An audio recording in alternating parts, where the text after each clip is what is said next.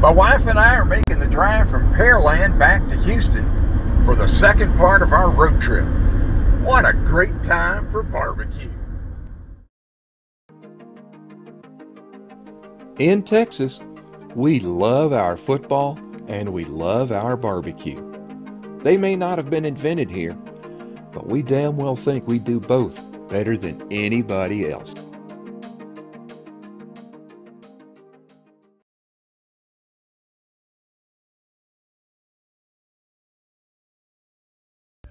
After a great lunch in Pearland, my wife and I had some time to kill, so we headed to Herman Park.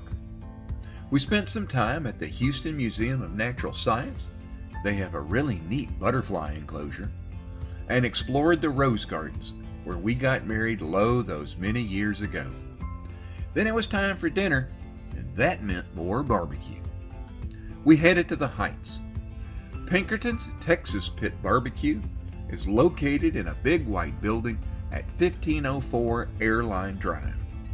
The restaurant's on the first floor, while owner and head pitmaster Grant Pinkerton lives on the second floor above. Parking was a bit tight, but I wedged the minivan into a spot. As you walk in the front door, there's a bar to the left and the dining room to the right.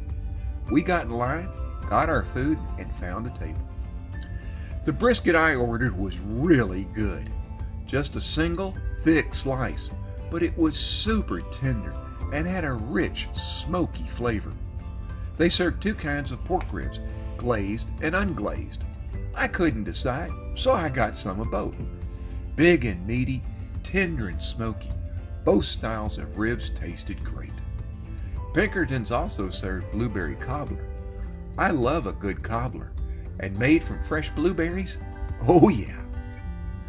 My wife got their 2-meat plate with lean brisket and pulled pork with a side of beans. The bites I snuck from her order tasted great, and she raved about their beans. There was no sauce on the table, and we didn't see any when we were in line. Pinkerton's might have some, but the meat sure never needed it, and we didn't miss it a bit. After I ate, I walked around to the smoking shed. There I met Curtis, one of their pitmasters, a friendly young man. He showed me their pits and explained their cooking method. Briskets start out being cooked over mesquite wood.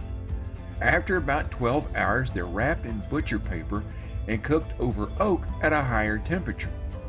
A slightly different smoking technique than most other barbecue joints, but you sure can't argue with the results they get.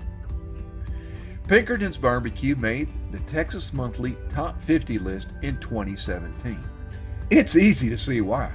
Mouth-watering barbecue, super friendly people. That's a winning combination that'll keep Pinkerton's on that list for years to come. This barbecue is outstanding and rates 2 hook'ems. That's it for this episode of Texas Passions. Your feedback is very important to me.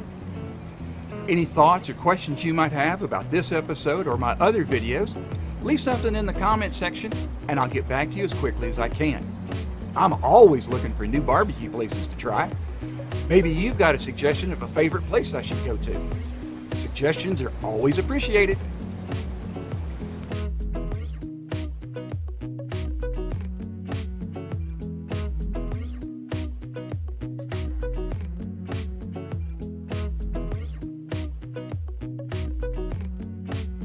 If you like what you saw, please subscribe to my YouTube channel.